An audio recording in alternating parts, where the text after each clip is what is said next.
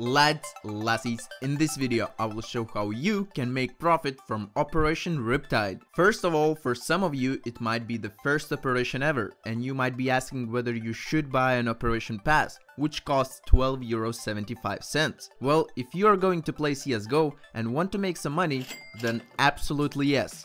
So one way to profit from Operation Riptide is to complete all the missions and then you will get 100 stars. Now you might ask, but where do I spend all these stars? Well, the safest way, which guarantees you profit, would be to spend them all on cases. One case costs 2 stars, so with 100 stars you can get 50 cases. New Riptide cases are not listed on the market, but 1 week after the update was released, they will be. Since 1 star is worth around 39 cents and the case costs 2 stars, then on the market they should be listed for around 77 cents. This means that you will have to sell around 19 cases to make your money back from what you have spent on the pass. 19 cases will cost you 38 stars and you will have 62 stars left to spend on anything else. So the safest way would be to spend them all on cases, and that would make you around €20 profit.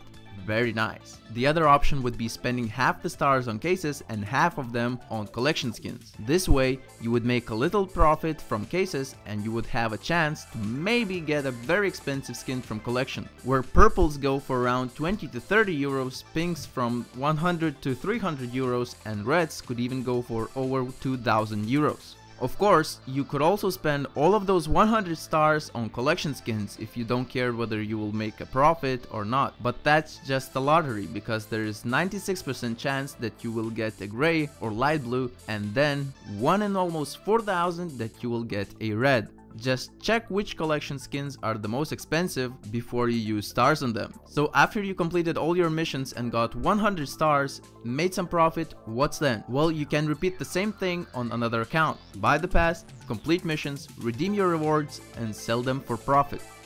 You can do that as many times as you like, but there are a few downsides. You have to have a Prime on that account, which costs around 13 euros. So if you have to buy a Prime, that will cut down on your profits. Although if you already have an alt account with Prime, then that doesn't apply to you. Also, you will be spending a lot of time completing those missions. If I remember correctly, on Operation Broken Fang, it took 9 to 12 hours to complete all the missions when you were speedrunning. So you have to think whether it is worth it to you to grind 9 to 12 hours for 20 euros profit.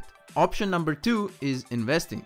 All the rewards that you can get from Operation Riptide will most likely be exclusive only for this operation, and after it is over, you will not be able to get them. So what you should invest in? Well, if we take Operation Shattered Web and Operation Broken Fang as an examples, we can see a few trends. First, all the agent skins either went down in price or stagnated. Thus, I would stay away from investing in agents. Second, stickers didn't perform very well in the past, as we can see Gold Web Foil is down a lot and Battle Scarred Holo didn't go up as well. Maybe in a few years their supply will get smaller and then we could see their price going up, but at the moment personally I would stay away from them, especially if you don't have much money to invest.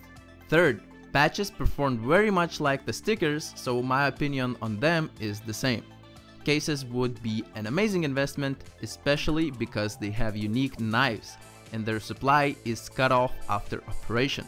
But there are a few downsides. One is that a lot of people invest in them. There are many accounts that hold hundreds or even thousands of operation cases, so when the operation is over, there is a huge supply for them. Another downside is that Valve tends to do one thing after the operation is over, and that thing is a new case release. In that new case, they put the same rare special items as in the operation case. We can see how the Fracture case release affected the Shadow Web case price and how the Snakebite case release affected the Broken Fang case price. So I wouldn't be too optimistic about the Riptide case being something different. It seems that it is very likely that the next case will have the same knives. In my opinion, the best option if you want to make profit is collection skins. From previous operation examples, we can see that the skins from collections went up in price quite a bit after the operation was over. These skins are being used up in trade-up contracts, so their supply only goes down. Consumer grade and industrial grade skins had the biggest increase percentage-wise. These skins are cheap, you can buy many of them, and the increase is bigger than for the grades above. If you decide to invest in these skins, you should use buy orders and try to get them for as cheap as possible. If you chose to invest in something, be patient, don't panic sell, and keep in mind that it can take a year or two to make some profit, so just hodl. The last option to make profit from this operation is doing trade-up contracts. Just keep in mind that there are some risks involved and you might not always get the best outcome. However, if you know how the trade-up contracts work, then sometimes you can find profitable trade-ups where you can get a guaranteed profit. Also, it might take a long time to collect all the skins with the right floats for the trade-up. On top of that, there are other people who are looking for the same skins with the same floats, and they could be faster than you buying them. So trade-up contracts might be long, boring, and frustrating experience. However, if you hit the best outcome, it will be worth it. I would recommend using sites like TradeUpSpy to organize and calculate your trade-ups. You just put all the floats and skins that you're using and the site will show you the outcomes. It will help you to avoid mistakes with wrong floats and show whether the trade-up is profitable or not. If you want to try it out, I will put a link in the description.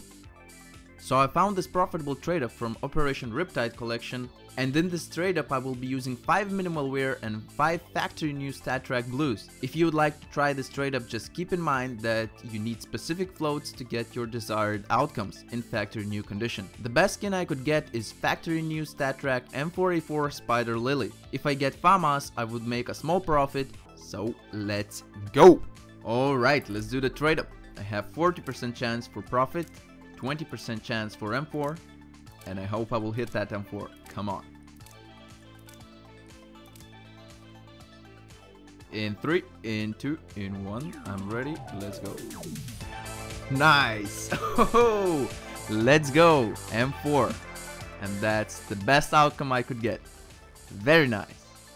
So these were all the ways that you can make profit from Operation Riptide. I will definitely make some update videos about investments and profitable trade-ups, so hit subscribe if you don't want to miss them. Let me know in the comments if you are going to try any of these methods, or maybe you already did and made some nice profit. I will see you in the next one.